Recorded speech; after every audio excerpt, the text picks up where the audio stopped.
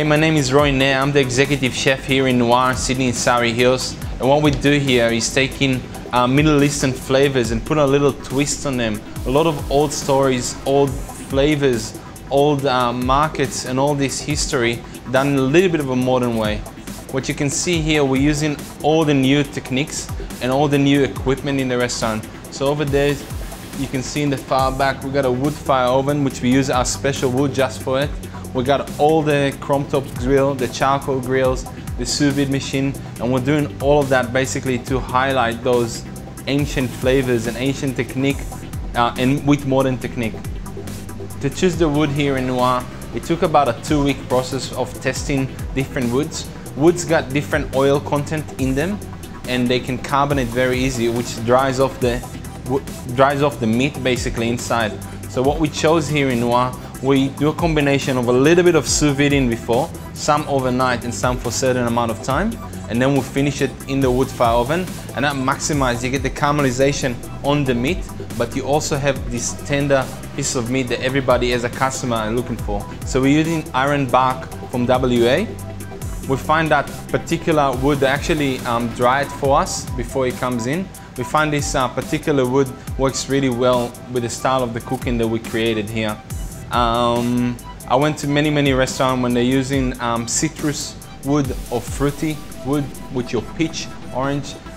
We tried all of them. Strawberry wood, we even tried strawberry wood. We've tried all of them. We had the oven get basically carbonated. It takes all the oxygen out and dries the food, and we found it very bitter and unpleasant.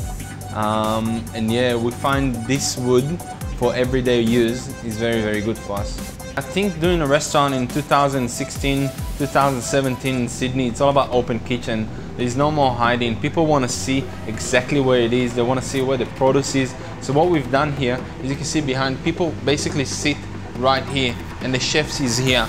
All the mise en place, so there's no hiding. They basically set it up the way you set up a TV show. A chef have to be in such a standard when it's all for show. We'll serve here on a Friday, Saturday night over 200 people.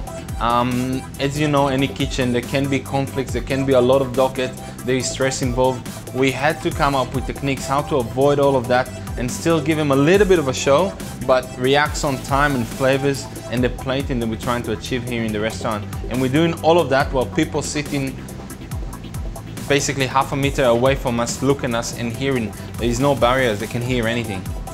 When we designed the restaurant here in Nour, we had to design it in a way where we use a little bit less pots and pan during service because of those reasons of people sitting here, and there's no, as you can see, there is no wash up next to us. The wash up is actually in a different room, and we had to be very smart of how we design in this basically kitchen that can react with everything we wanted to react, but still give us the food that we wanted to give.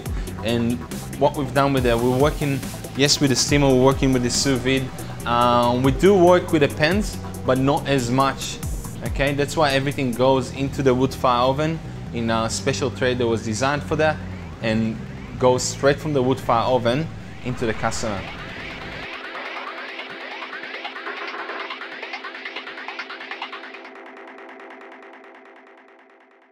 Brought to you by Cookers, the future of cooking oils.